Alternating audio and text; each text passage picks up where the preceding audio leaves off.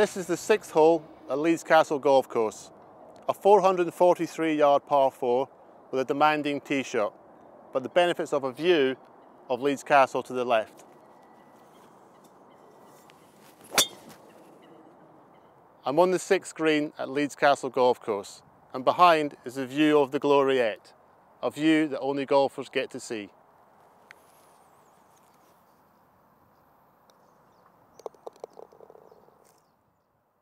One question I'm often asked is, how do I improve my distance control on the putting green?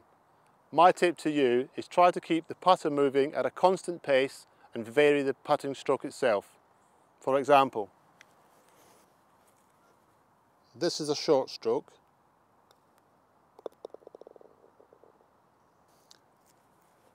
This is a slightly longer stroke, but keeping the pace the same.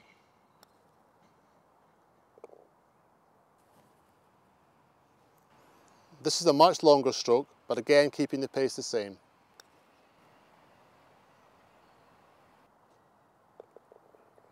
My tip for more consistent chipping from short range is easy.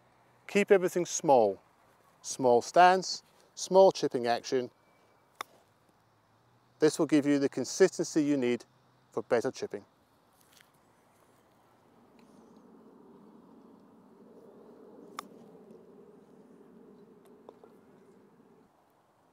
We're here on the Leeds Castle Golf Course short game area, where I'd like to recommend to you the correct club for a chip and run approach. This club's a 9-iron. This is because it creates a better roll of the ball towards the hole. Let me show you how.